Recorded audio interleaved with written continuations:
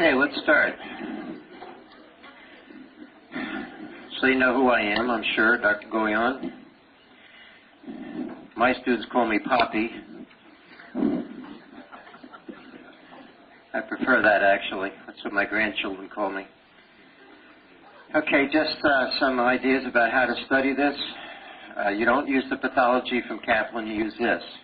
Okay, that's why you got it for. That's why you came.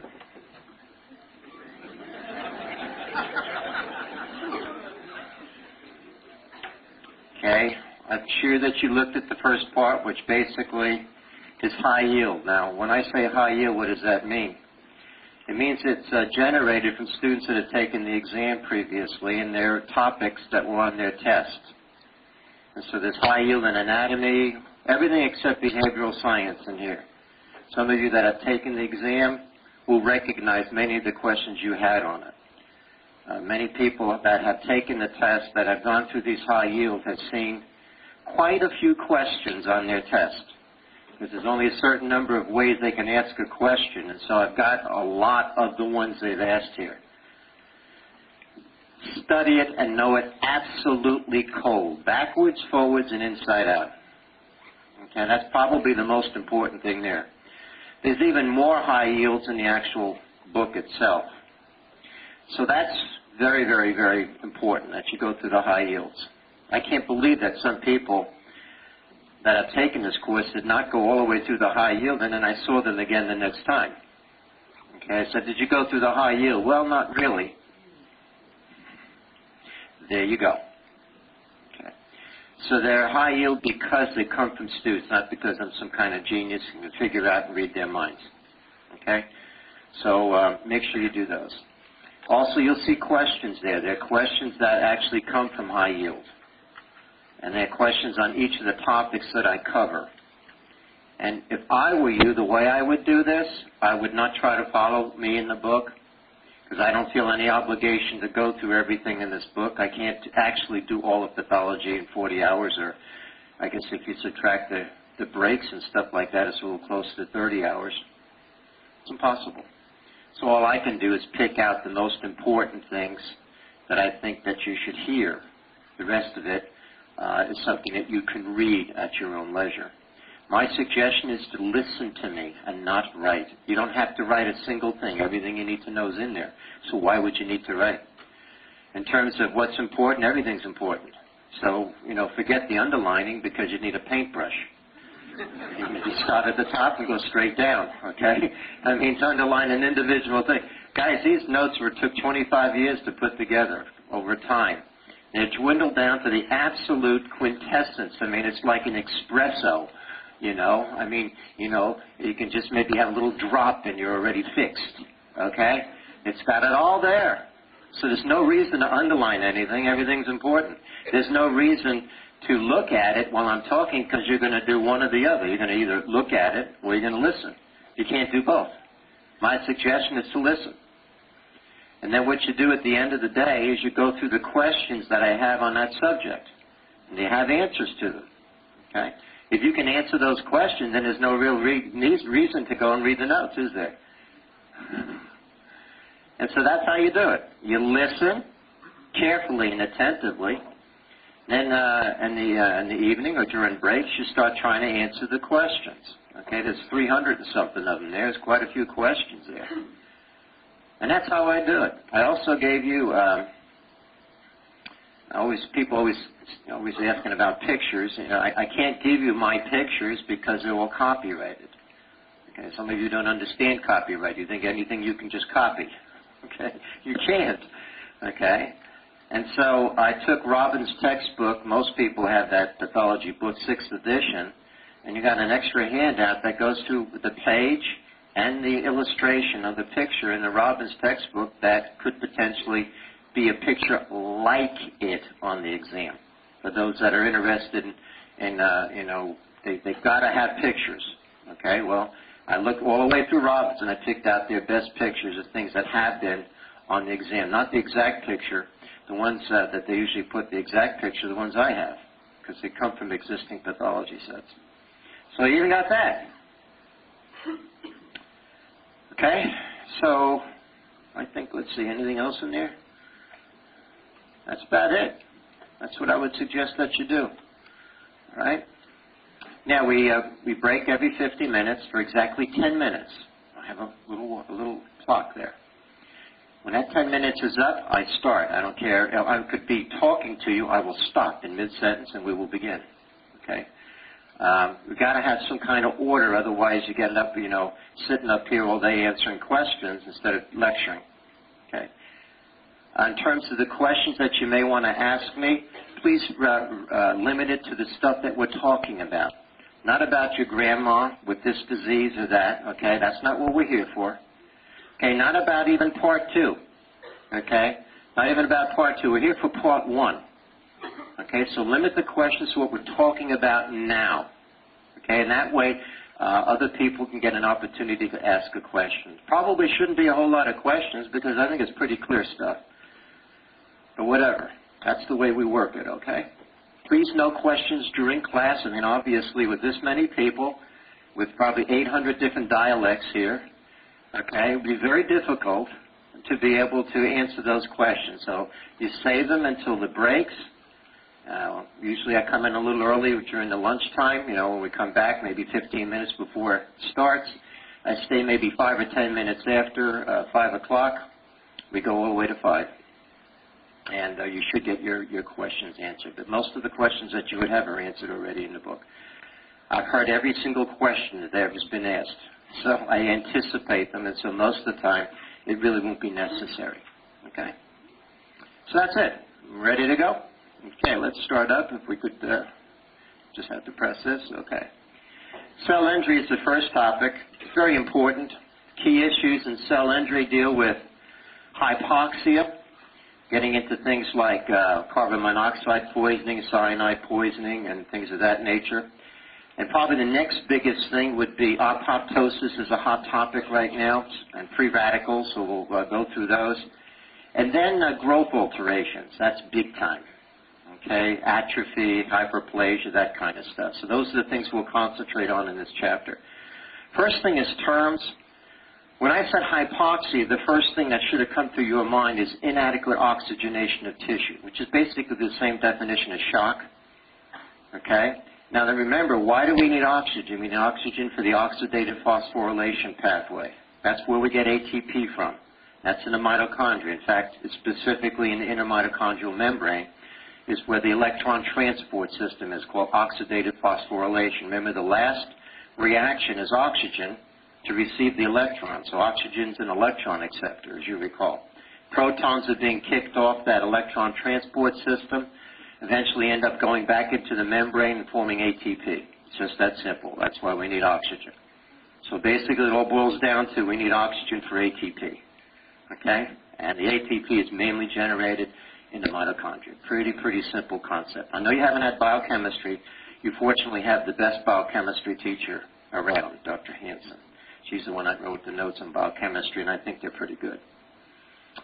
All right, some oxygen terms. You need to know oxygen content. You may have had this from PASO already, since you did respiratory. This is important because it's important for you to understand what carries oxygen. Okay, and this formula actually goes through that. Well, you forget the number. That's irrelevant. It's the hemoglobin, which is the most important of the three things, times the oxygen saturation, which a lot of you don't understand, plus the partial pressure of arterial oxygen. Okay, so these are the three main things that carry oxygen in our blood. Hemoglobin, and then on that hemoglobin, the oxygen attached to the heme group, that's called oxygen saturation, and then the amount of oxygen that's actually dissolved in plasma, that's the partial pressure of arterial oxygen. Okay? If you want just a visual of what oxygen saturation is, this is a red blood cell. Remember, there's 4 heme groups. Iron has to be +2, if you recall. If it's +3, cannot carry oxygen. And so if all 4 heme groups on hemoglobin are occupied by oxygen, on every one of the red blood cells, the oxygen saturation is 100%. So it's the oxygen in the red blood cell attached to the heme group. That's oxygen saturation. That's what you measure with a pulse oximeter. The partial pressure of oxygen is the oxygen dissolved in your plasma. Okay. So how does the oxygen flow? It flows from the alveoli through the interface. It dissolves in the plasma, increases the partial pressure of oxygen. That's what this is. It diffuses through the red blood cell membrane and attaches to the heme groups on the red blood cell, on the hemoglobin. That's your oxygen saturation. So you should therefore understand that if the partial pressure of oxygen is decreased, what has to happen to the oxygen saturation, please? It has to be decreased. Because where did it get its oxygen from? The amount that was dissolved in plasma. That should be perfectly obvious to you. Okay? So those are your terms, guys, that you must know to understand tissue hypoxia. Okay, one of the first causes of tissue hypoxia is ischemia. This is another definition. Ischemia, recall, is a decrease in arterial blood flow. Not venous, arterial. Now, the most common cause of ischemia is a thrombus in a muscular artery, because that's the most common cause of death in the United States, a myocardial infarction. That's a classic example of ischemia. Got a thrombus that's blocking arterial blood flow, producing tissue hypoxia, right? And so that's the most common cause of ischemia, is a thrombus in a muscular artery. But how about a decrease in cardiac output for whatever reason? A hypovolemia, cardiogenic shock, would that qualify as tissue hypoxia, as ischemia? Sure, because you have a decrease in arterial blood flow. Okay. The second most common cause of tissue hypoxia is hypoxemia. There's a lot of books and a lot of students think that hypoxia and hypoxemia are the same. No. Hypoxia is the big term. Hypoxemia is a cause of hypoxia. They're not the same. Hypoxemia deals with the partial pressure of arterial oxygen, which I've already just defined for you. That's the oxygen dissolved in plasma, arterial plasma. That's the partial pressure of oxygen. When that is decreased, that is called hypoxemia. Okay. Now, you've had PASO. You've had him for respiratory. I know you haven't had him for cardiovascular. He's outstanding. I know everything he teaches. Okay, he's a good friend of mine. And so I know that he's taught you this. He's taught you ventilation, perfusion, and diffusion. He's taught you the alveolar arterial gradient, the AA gradient. He's taught you that already, so it's not necessary to have to repeat those things, even though we will. Okay? Why? Because some people, it goes in one ear and out the other. If that's you, then what you do is you put a little plug in one ear, and then it stays in there, okay, to make sure the ear that's open is faced towards me, and it'll just stay in your brain. What he may not have talked about is respiratory acidosis in this regard, in terms of hypoxemia. It's Dalton's law, guys. So some of the partial pressures of the gas must equal 760 at atmospheric pressure. We have oxygen, CO2, and nitrogen. Nitrogen remains constant. So when you retain CO2, carbon dioxide, that's respiratory acidosis. You already knew that. But what has to happen to the PO2 when the CO2 goes up? It has to go down. Has to. It's not, well, I think I'm going to go down. No, you're going down. Because you still have to come out with 760. So every time you have respiratory acidosis from any cause, you have hypoxemia. You have a low PO2, arterial PO2. Have to. CO2 goes up, what goes down? And vice versa. CO2 goes down, respiratory alkalosis, what happens to PO2? Goes up. Has to. Okay, so there's that inverse relationship. Now, you know, in terms of ventilation defects, probably the best example of a ventilation defect is respiratory distress syndrome, another name, hyaline membrane disease. The adult variety is called adult respiratory distress syndrome. And that's producing a ventilation defect, which you already know about because Pascal taught you. But you've lost ventilation to the alveoli, but what do you still have? Perfusion. So you have no ventilation, but you have perfusion. What have you created? An intrapulmonary shunt. You all know that. How are you going to recognize it on an exam? Very simple. You'll have a patient with hypoxemia. They say they gave him 100% oxygen for 20 minutes, and the PO2 didn't increase. I mean, duh! What does it mean? It means you got a shunt. God. I mean, that's so simple. The student sitting there, what's going on here? Never heard about this. I mean, come on.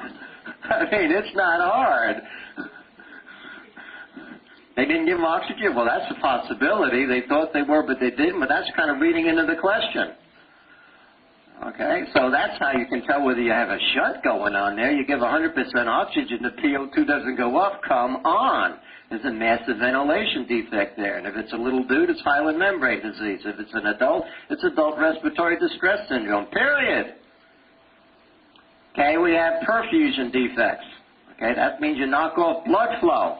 Well, you know the most common perfusion defect, don't you? I could have got it on the stinking plane coming here because it was over 2 hours. Pulmonary embolus. That's going to be a board question, guys. It's on the radio all over the place. You know, prolonged flights and sitting down and not getting up. Why? They tell you sit down. You can't get up. It's choppy weather. You know, I got to go pee. No, sit. Okay? Well, you're sitting there. You get some stasis in your deep veins of your leg, get a little propagation of a clot, and 5 days later or 3 days later you throw off an embolus. That's a perfusion defect. So now we have ventilation, but we have no perfusion. That's increasing what? Come on, you're going to do pass so poor bad if you don't give me the answer. Dead space.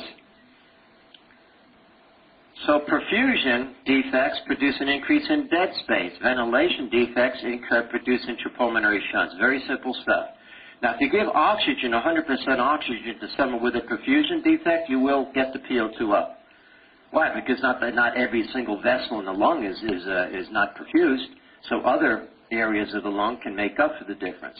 So that you can easily separate then a ventilation from a perfusion defect by giving oxygen, 100%. If it doesn't go up, it's a ventilation defect. You got intrapulmonary shunting. If it eventually increases, then you know you got a perfusion defect, a dead space problem. The third thing is a diffusion defect. That's where you have something in the interface that oxygen can't get through. Like what? Like fibrosis. Probably the best example is sarcoidosis, a restrictive lung disease. Oxygen has enough trouble getting through the stupid membranes. You put fibrosis there, it really has a problem. Where you have pulmonary edema. How's oxygen going to get through all that crap? Can't. So you have a diffusion defect. Or just plain old fluid, like in heart failure. You know, when you get that initial dyspnea in a patient with heart failure because you've activated the J as in jerk, J reflex, innervated by the 10th nerve. When fluid or anything innervates that J receptor, what happens is you get dyspnea. Okay, that's kind of like you're trying to take a breath, but you can't take a full breath. That's because you stimulated the J receptor and you can't take that full breath and it produces dyspnea. That's because you have fluid in that interstitium of the lung and are irritating the J receptor. That's a board question too. Everything I've said so far is on boards. Okay, so these are the 4 things that produce hypoxemia. Okay, all of which you already know, I think. But I'm just putting it into a different context than maybe Dr. Passo did. We're not done with hypoxia yet. You can have hemoglobin-related problems causing hypoxia. Okay. Of course, anemia would be a classic one, wouldn't it? And if you looked at oxygen content, then they said, what would you expect in a patient with anemia? One of the classic things that students always fall for is a decrease in PO2. They think that you have hypoxemia when you have anemia. Of course you don't. Don't you have normal gas exchange in a patient with anemia? Sure. So the PO2 should be normal. The oxygen saturation should be normal, but what's decreased? The hemoglobin. That's what anemia is. You still have normal respiration, so the PO2 is normal, the oxygen saturation is normal. Common mistake. But boy, you got a 5-gram hemoglobin, you don't have a whole lot of oxygen to give the tissue, do you? Because you have decreased hemoglobin. You might have a normal oxygen saturation, a normal PO2, but you only have 5 grams of hemoglobin. You ain't carrying a whole lot. So you have tissue hypoxia. That's why they have exertional dyspnea when you have anemia. Exercise intolerance, because you have tissue hypoxia from a decrease in hemoglobin. Then we get into our little friends carbon monoxide and methemoglobinemia. Carbon monoxide's on every board, you all know that. You just have to recognize how they're going to present it. Well, the big one is usually a heater in the wintertime. These little room heaters oftentimes have combustible material in them, and you can get carbon monoxide from that. You're in a closed space with a room heater. That's a favorite one that they ask. Automobile exhaust, of course, is another one, but another big one's a house fire. In fact, there's two things that produce tissue hypoxia in a house fire. One is carbon monoxide poisoning because of the fuel of the combustible things. The other one's cyanide poisoning because upholstery is made out of polyurethane products. Okay, when there's heat, you get cyanide gas given off. So patients that come out of house fires commonly have both carbon monoxide and cyanide poisoning. That's very important. So you get 2 for 1. Now remember, carbon monoxide is very, very diffusible and has a very high affinity for hemoglobin. Okay, but this oftentimes also causes confusions with students. Okay, what does it mean? Basically means that the problem is going to be oxygen saturation is going to be decreased because it's sitting on the heme group rather than oxygen. I mean, you can recite for me 210 times greater affinity for hemoglobin, and then you don't know what it means. What it means is it's sitting on the heme group instead of oxygen. That's what it means. That means oxygen saturation is decreased. Period. That's the only thing that's decreased. Hemoglobin is certainly normal. It's not anemia. And the oxygen and the PO2, the amount dissolved in oxygen dissolved in plasma, are totally normal.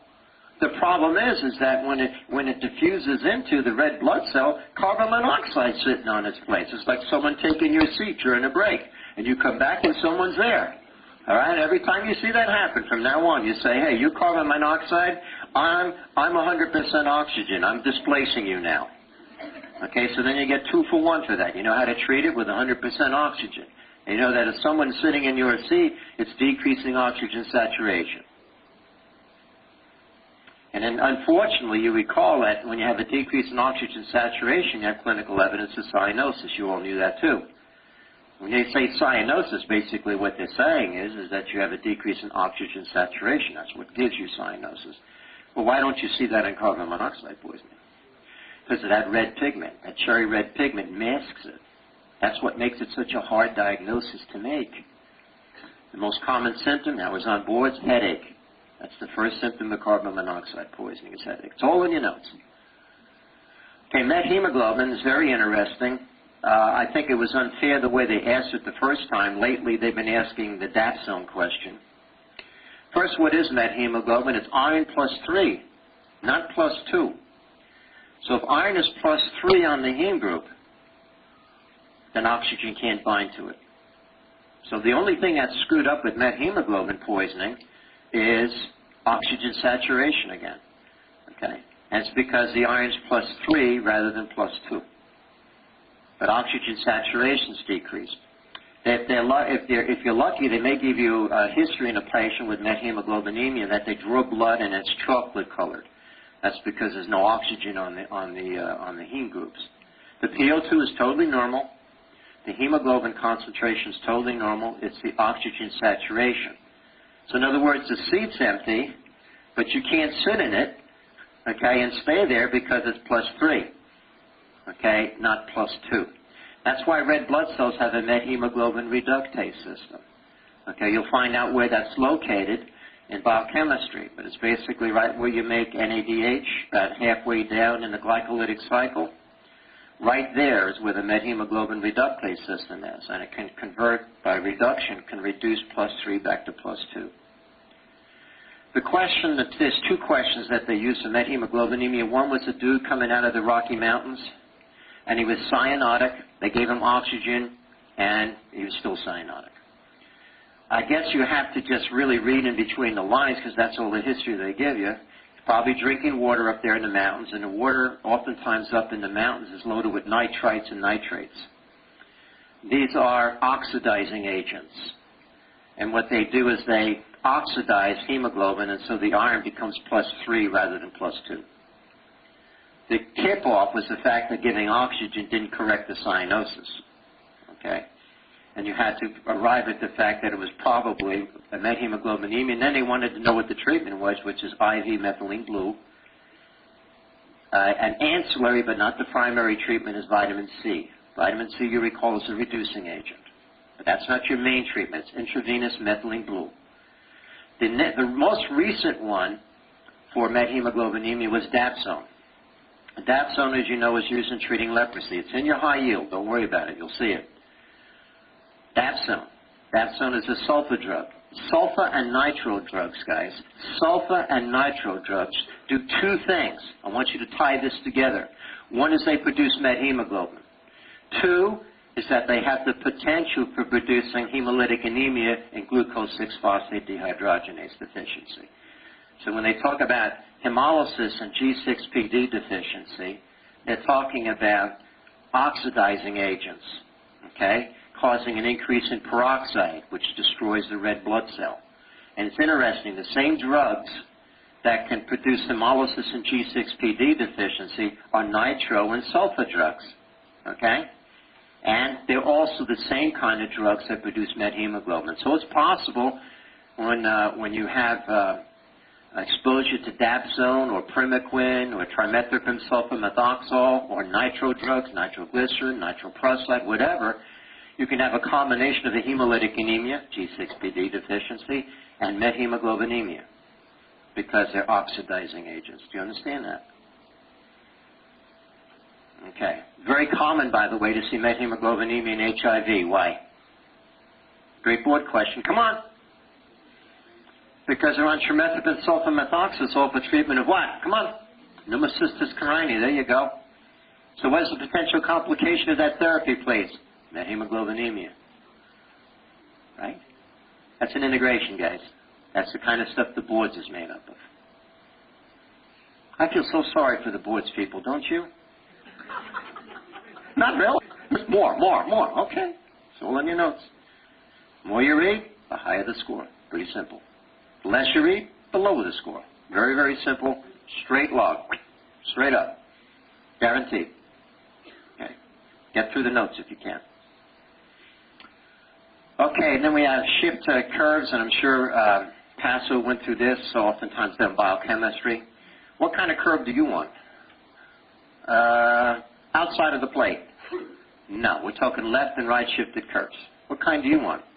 You want a right shifted. You want to have hemoglobin that has decreased affinity for oxygen, so it wants to release oxygen to tissue. That's what you want. Okay, what's going to make it go that way? Well, that famous compound, name it, 2,3-BPG, bisphosphoglycerate. Okay, what else? Fever does. What else? Low pH, which is acidosis. Right shifts the curve. That is correct. Okay. Now what about, what's another thing that does that was recently on boards? High altitude. When you go into high altitude, it right shifts your curve. So you'll have a respiratory alkalosis. You have to hyperventilate in high altitude. Because why? You just told me a little while ago. What did I say happens when you decrease CO2 respiratory alkalosis? What happens to PO2? It goes up. Isn't that what happens when you're at high altitude?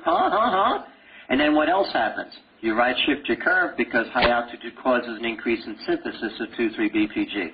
That's a board question. That's how we can get oxygen up there. Very interesting. I think so too. So what left shifts? Well, carbon monoxide left shifts, methemoglobin left shifts, hemoglobin F, fetal hemoglobin left shifts, decrease in 2,3-BPG. What's the opposite of acidosis? Alkalosis. There you go. Alkalosis left shifts. That's bad. That's going to produce tissue hypoxia. So we have a double whammy with carbon monoxide so far. We got it decreasing oxygen saturation, and second, we have it left shifting the oxygen dissociation curve. That's not too cool. We got one more to go for carbon monoxide, don't we? Okay, so those are hemoglobin-related problems. Then we have the problems related to the oxidative pathway. Now, probably the most important one is cytochrome oxidase, which is the last enzyme before it transfers the electron to oxygen, which is an electron acceptor. And, of course, there's two things. What I remember is the 3 C's. Cytochrome oxidase is the first one. And the next one is cyanide and carbon monoxide. Inhibit cytochrome oxidase. So just remember the 3 C's. Cytochrome oxidase, carbon monoxide, cyanide all like each other. Okay. So we have a third thing for carbon monoxide producing tissue hypoxia. It blocks it blocks cytochrome oxidase. So it decreases O2 sat, so you can't carry a lot of oxygen. Less shifts your curve, so even what little you carry, you can't release. Okay? And then if you were able to release it, okay, it'd go to the end there and say, come on, electron. And no electron comes to it because you blocked the cytochrome oxidase, and the whole system shuts down. You are screwed. Okay, so that's why carbon monoxide is such an important board question. Uncoupling you'll get when in biochemistry. Basically what it means is the ability for the mitochondria and the inner mitochondrial membrane to synthesize ATP. What's happening is that the inner mitochondrial membrane is permeable to protons. You only want protons to go through a certain hole in that membrane. And you want it to go through this pore at the base of which is ATP synthase, and you're going to get ATP. You don't want protons just randomly going into the mitochondrial matrix because nothing's going to happen. That's what uncoupling agents do. Okay, examples would be dinitrophenol. This is chemical that they use for preserving wood. That does it. Alcohol's an uncoupling agent. Salicylates are uncoupling agents. It causes the protons to just go right through the membrane. Not cool. You're draining off all those protons, and you're getting very little ATP from it. Well, since our body is in total equilibrium with each other, you start draining protons off, then those reactions that were generating the protons to begin with, those would include reactions that make NADH and FADH, remember? Those are the protons that were delivered to the electron transport system, right? So any reaction that makes NADH and any reaction that makes FADH, okay, any of those reactions, you're going to rev those reactions up when your protons are decreased. And so all the reactions start increasing, to make more NADHs and FADHs to make more protons. Well, you all know from just simple chemistry that when you increase the rate of a chemical reaction, what happens to the temperature? It goes up. So what risk do you have for this type of thing, please? Hyperthermia. Anyone that's been in the business of medicine a while, and I'm sure some of you looks like may have been in that business for a while, knows that in salicylate toxicity, one of the complications is hyperthermia. That's because it's an uncoupling agent. And most of you probably know that if you're an alcoholic on a hot day, you have a good chance of developing a heat stroke because you already have uncoupling of oxidative phosphorylation. And so to throw on top of it alcohol, which is an uncoupling agent, you've got a bad situation. That's why alcoholics are so susceptible to heat stroke, because their mitochondria are already screwed up. Okay, so that's what uncoupling agents do.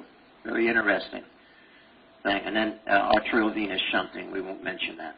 So these are all the causes of tissue hypoxia. We started with ischemia, then we went to hypoxemia, respiratory acidosis, ventilation defect, perfusion defect, diffusion defect, hemoglobin-related things, anemia, carbon monoxide, methemoglobin, left-shifted curve, problems with cytochrome oxidase and blocking it, carbon monoxide, cyanide, and uncoupling agents.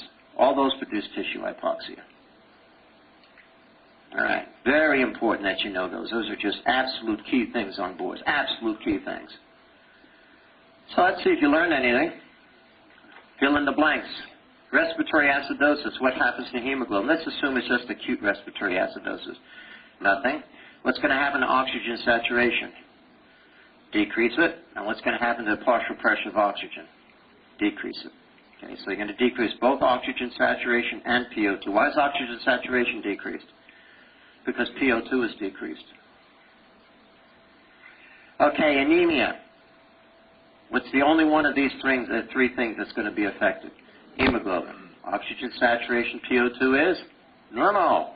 How about carbon monoxide and methemoglobin? Does either of them have an effect on hemoglobin concentration? No. How about oxygen saturation? Yes. How about PO2? No. Very good. How do you treat carbon monoxide poisoning? 100% oxygen. How do you treat methemoglobinemia? IV methylene blue. What else can you give as an ancillary treatment? Ascorbic acid. You got it. First concept finished. All right.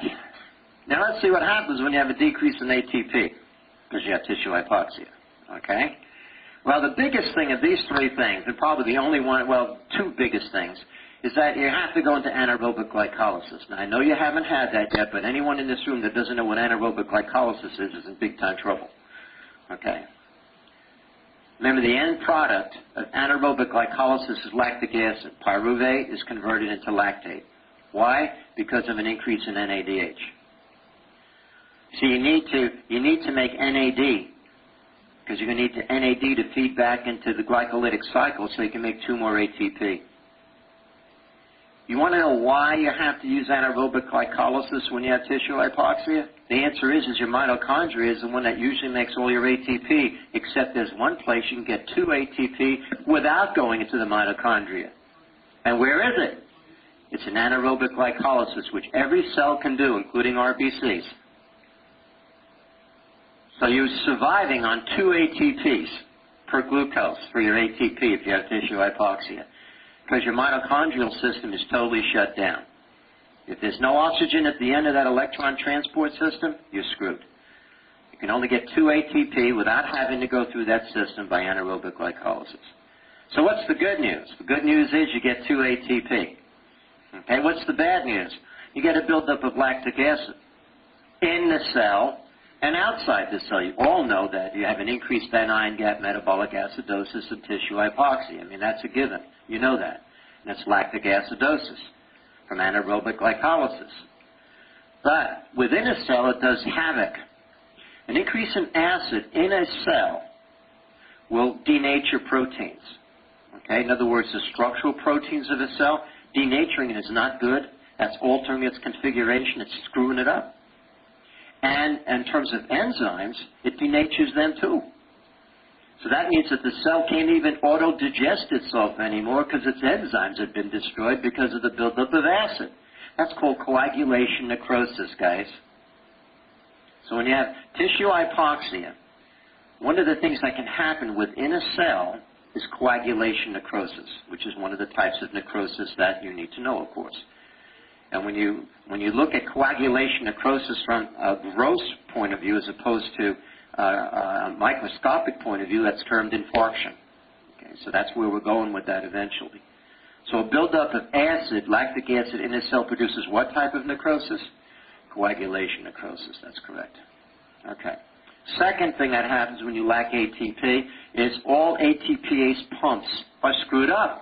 Why? Because they run on ATP. That's the power. How do muscles work? ATP. How does everything work that needs energy? ATP. And we have these pumps. And we have a sodium-potassium pump. You already know about this pump because there's a certain drug that blocked it.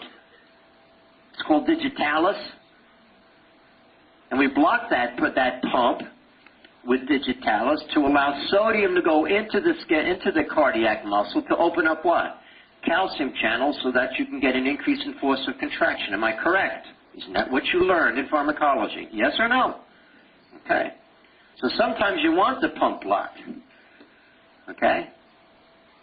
Sometimes you want to enhance it. Okay. But anyway, if there's no ATP, then what happens is sodium can get into the cell. Well, who does sodium always bring with it? Water. And so you're going to get cellular swelling. Now, that's reversible. It won't kill you. They get swollen up a little bit, you know. Just have some pretzels with a lot of salt tonight. Okay, you'll be a little swollen in the morning. Little eyelids will be all kind of fused shut. I mean, you're not dead, are you? You're just kind of swollen up. Okay? That's the one they like the most on boards, is this pump. So when you have a tissue hypoxia, they can give you any scenario they want from the ones that we just discussed for tissue hypoxia. What's going to be happening in that cell? It's going to be swollen up. Why? Decreased ATP. So sodium goes into the cell. Now all you got to do is get oxygen back and it'll pump it out. All that excess solid sodium and water, and the cell goes back to normal. So it's totally reversible. Okay, so I think of these three things, the two most important one is that in tissue hypoxia, the cell has to undergo anaerobic glycolysis, and of course the mature red blood cells doing that all the time, because the mature red blood cells don't have mitochondria. And so that's the main energy source right there. So that's a normal thing for red blood cells. It says, hey, I'm just in heaven. Okay, I'm just doing what I normally do, anaerobic glycolysis. Okay, but in other tissues, they don't like that. They'd rather have the whole thing going from pyruvate not into lactate. They want it to be going into forming citrate and go into the TCA cycle. They want the citrate to go out into the cytosol, make some fatty acids. They want the whole shish kebab, not lactic acid. Okay? All right. So these two things are the most important things in terms of tissue hypoxia and what happens. So we said that cellular swelling. Of course, they give names in this in pathology, but they don't on boards. They just say cellular swelling. They don't use the terms like hydropic degeneration, crap like that. I mean, that's just junky stuff. They just say cellular swelling. In fact, they try to use very, very little things that give away answers. Okay, so, all right, because in most of your courses you had to memorize everything, right? Hydropic degeneration, you know, all these anchovy paste abscess. You know, you're never going to see that crap. You're not going to see that stuff on this test. Not a chance in God's green earth. No way. They're going to take all those little crutches that you use away from you and just describe them and not actually use those names. Courvoisier sign, the palpable gallbladder with carcinoma in the head of the pancreas. Forget it. Okay, there's going to be a guy with painless jaundice and a palpable gallbladder and a light-colored stool. They're not going to say acolic stools. No, no, no. They're just light-colored. And you have to come up with the fact there's carcinoma in the head of the pancreas. Okay. If you knew it was Courvoisier sign for the palpable gallbladder, but it ain't going to help you on the boards. Okay. Now, a cell without oxygen, now that's coffee. Starbucks makes coffee. Anything short of Starbucks is not coffee. Okay. It's just colored water. All right. Now, you can prove me wrong by bringing some of your national brands, and I'll taste it and I'll be able to check it, but we'll see. I've had some good stuff from some Costa Rica. Somebody gave me some of their Costa Rica. Oh, food, that was wonderful. I mean, my hair went up. This is good stuff. It's actually legal. All right. You don't have to worry about shipping it into the country clandestinely. I mean, woo, just give it to me.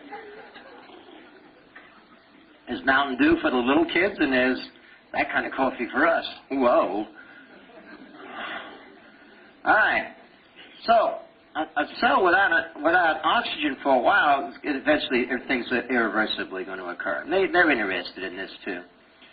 One of the big actors for irreversible change is calcium. They really like to know what happens to calcium in tissue hypoxia. The answer is it enters cells. Actually, there's a pump, just like there's a sodium-potassium ATPase pump, there's a calcium ATPase pump also. And so what happens is if ATPs decrease, calcium now has easy access to the cell. And when it's in a cell, it's unbelievable. It activates all these enzymes. It activates phospholipases in the cell membrane. That's not cool. It's going to cause damage to the cell membrane. It's going to activate enzymes in the nucleus. That's not cool because you're going to end up getting nuclear pycnosis and eventually the nuclear chromatin just plain disappears. It goes into the mitochondria. Oh, God, it just has a blast in there. That's like a kid going to McDonald's in one of those, tube things. Oh, no, look at it. It just destroys the mitochondria. So it activates enzymes. Calcium's famous for that. You all know that hypercalcemia produces acute pancreatitis. And maybe you just put something together now for the first time. It can activate your actual enzymes in your stinking pancreas. And you get acute pancreatitis from hypercalcemia. So it's no small wonder that if it goes into a cell, it does the same stinking thing.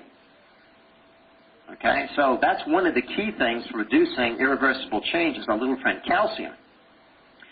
Of the two that get damaged, that's the worst thing to get damaged. I think cell membrane is the worst.